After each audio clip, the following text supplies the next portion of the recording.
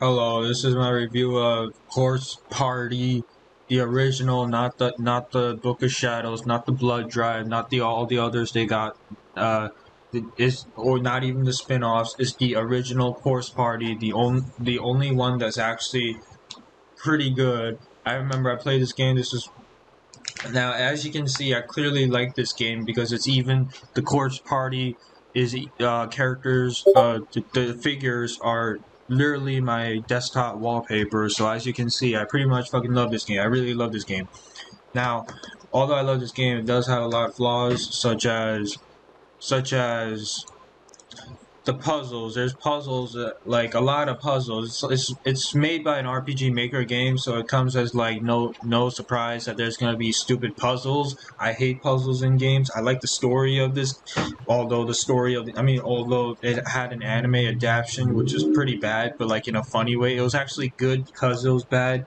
The anime adaptation was pretty hilarious because of how bad it was, how like the pacing was so bad. You should definitely check out the Course Party anime. It's pretty funny in an unintentional, like it wasn't meant to be funny, but it ends up just being funny.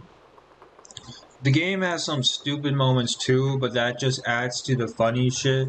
There are times I can't take this game seriously, but there are times that actually makes me get goose gumps. What I mean, goose fucking bumps, goose gumps, goosebumps. So the game gets me some goosebumps. I love the characters; they get you really invested in the characters. Although the anime is really shit, the game is actually pretty damn good.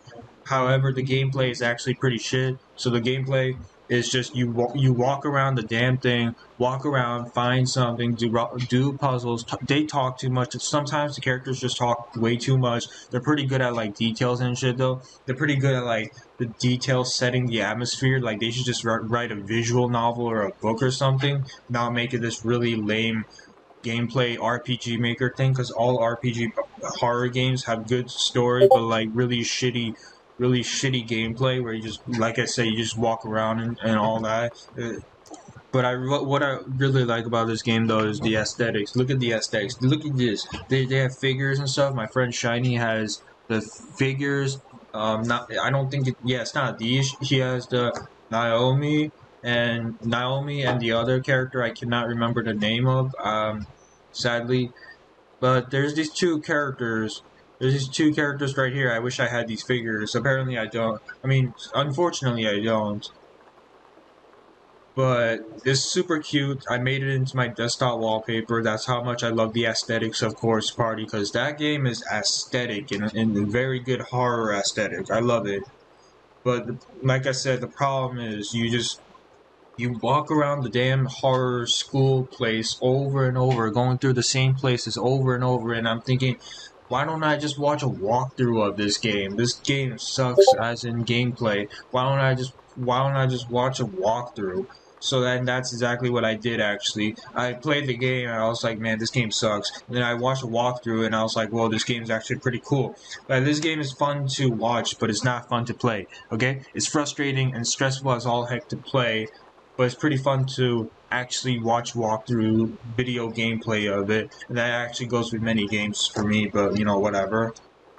They have some really good voice acting, some hentai scene kind of things going on. It's pretty cool. So, and like I said, I think they talk too much, and sometimes they go way into detail. Other times, they do pretty damn good with the dialogue and make it like super creepy and as aesthetic and atmospheric. But like a lot of times, they just talk too much, and it gets really boring.